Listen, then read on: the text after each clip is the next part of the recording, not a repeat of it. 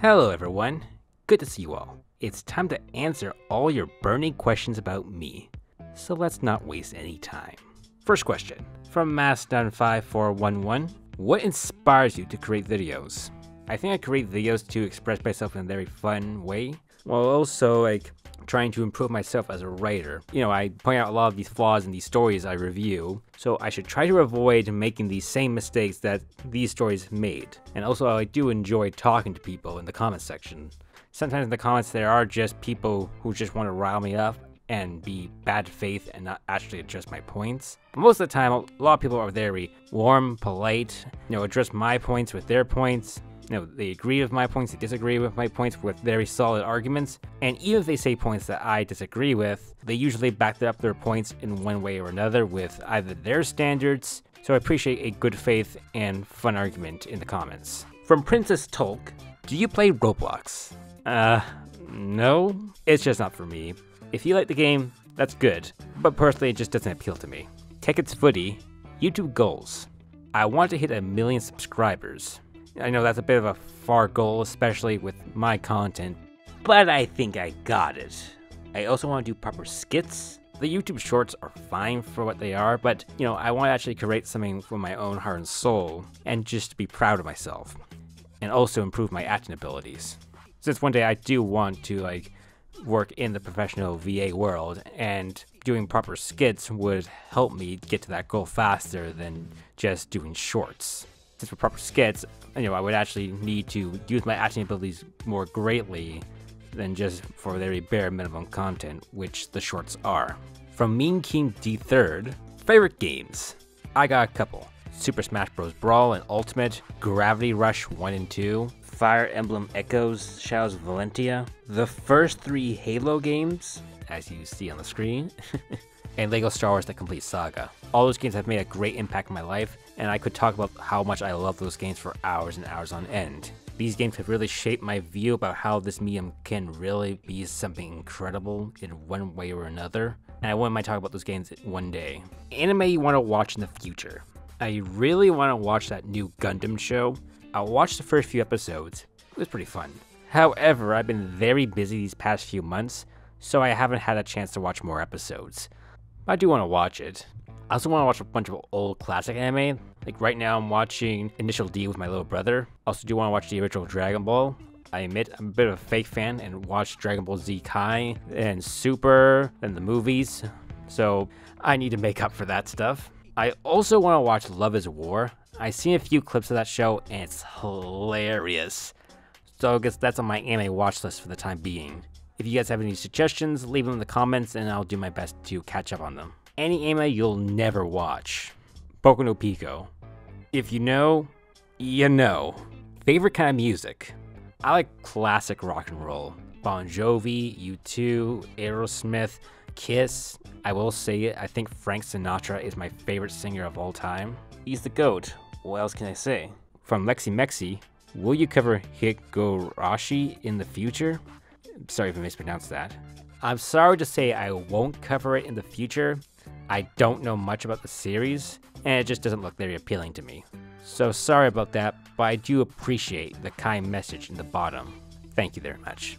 From Brady P1643, when will you cover Breaking Bad and Better Call Saul? You have used too many clips of those shows not to. Well, interesting thing about that, I originally had my next video after this Q&A be a breakdown of Lady Nagant and comparing her to Mike from Breaking Bad, explaining why her character doesn't work and Mike's character does work. It's not going to happen. Upon my review of her material in the Vigilante Deku arc, it doesn't really warrant a video of that size. Maybe one day I'll review the Vigilante Deku arc and talk about her stuff in that video, but for now Nagant's not on the table. But yes, I do want to make videos about Breaking Bad and Better Call Saul one day. Those are my 2 favorite shows of all time, and I would love to pick apart why I love this universe so much. Are you going to cover any video games? If so, which ones are you thinking about? Well, the thing is that it's much harder to review a video game than it is, say, a movie or TV show. Because the video game is way longer than the material in a TV show or a movie. So if I wanted to review a game, it would likely be way down the line once I had enough time and resources to commit the efforts into making that video. But I do have a few games I do want to talk about. As I mentioned before, I do want to make videos about Gravity Rush and Halo, since I really love those series. But I do want to talk about Insomniac Spider-Man, since I think that version of the character gets way too much credit than he really deserves. Like, I don't think he's terrible, but I think he's very overrated in many ways. I don't consider those games to be terrible from a gameplay or story perspective. I just think people really overhype them, and I think there are flaws with those games and how their stories play out. Which anime/TV shows that are coming out are you most excited for? I'm looking forward to the new Miyazaki movie. It's called The Boy and Heroine in English, I think that's what it's called, but I prefer its original name, How Do You Live? It just sounds a lot better. Aside from that, I do want to watch Suzume again. I saw it in theaters.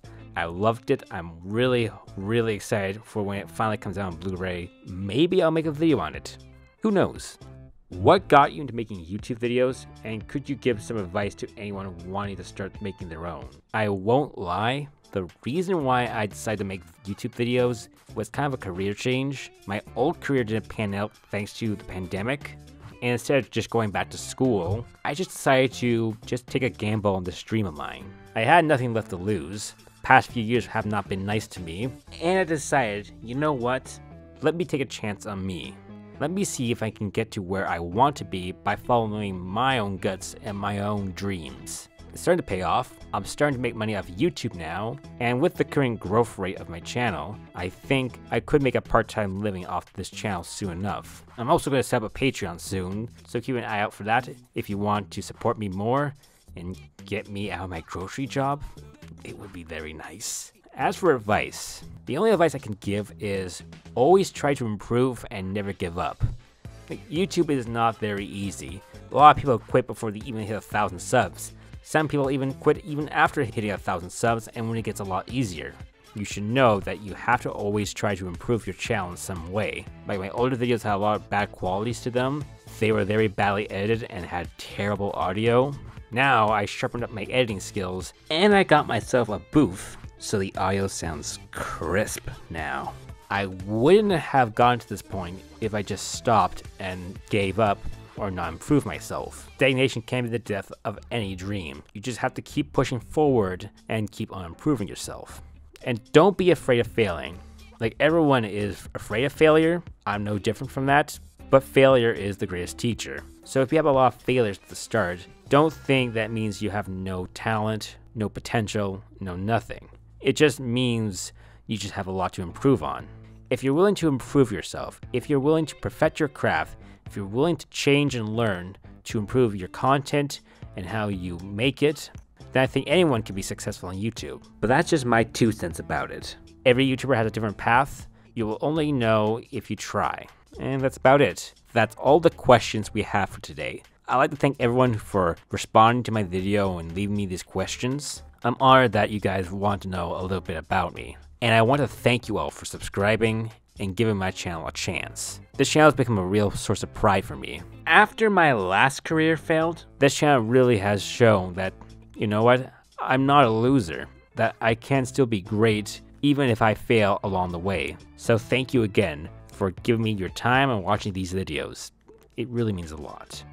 Before I go, I might as well update you guys on the next videos. I mentioned this in the last video, but I will do another 1,000 sub special. Granted, it might be out when we hit 2,000 subs, but hey, I guess it still works. After that, I got a nice juicy review coming. Stay tuned as I review Chainsaw Man Season 1. Oh yeah, that's going to be awesome. Thank you all for watching. I'll see you guys soon. Take care and have a good day.